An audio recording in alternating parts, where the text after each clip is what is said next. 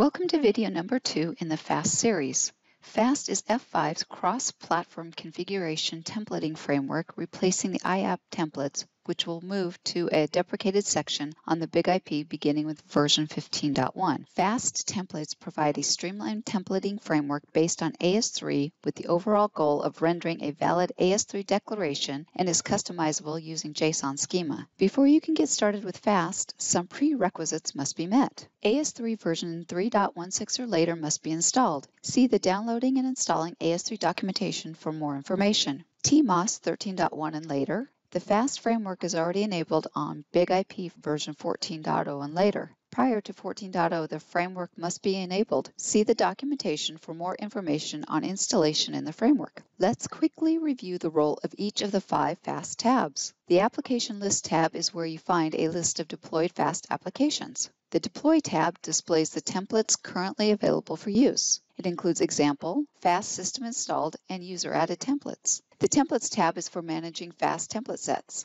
Adding, updating, and removing template sets are all options. F5 provided template sets are identified by the F5 logo. The Deploy Log tab displays the result of an application deployment. The API tab contains FAST documentation, underlying architecture, and schema used. What is the difference between a template and a template set? Templates are AS3 declarations that have been parameterized.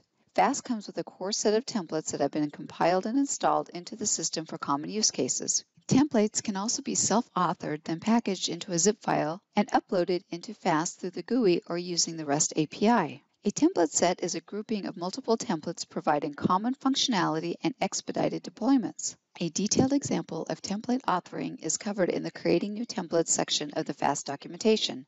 Let's walk through deploying an application using the FAST user interface. From the Deploy tab, click the Big IP FAST Templates HTTP button. Start with the tenant name, which will end up being the Big IP partition. Enter an application name and IP address of the virtual server. Some fields I'm leaving the system defaults such as TCP port, redirect port, and others. You can review the options, changing them to fit your specific needs.